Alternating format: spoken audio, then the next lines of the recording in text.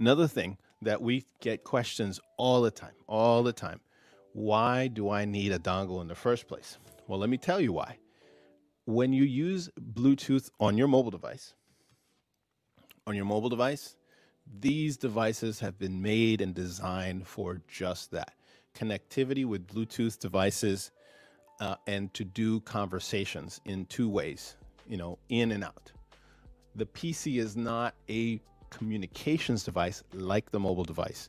And Bluetooth audio, especially if you're talking about conversations, you will see some issues depending on the laptop. There is no uniform. I wish I could tell you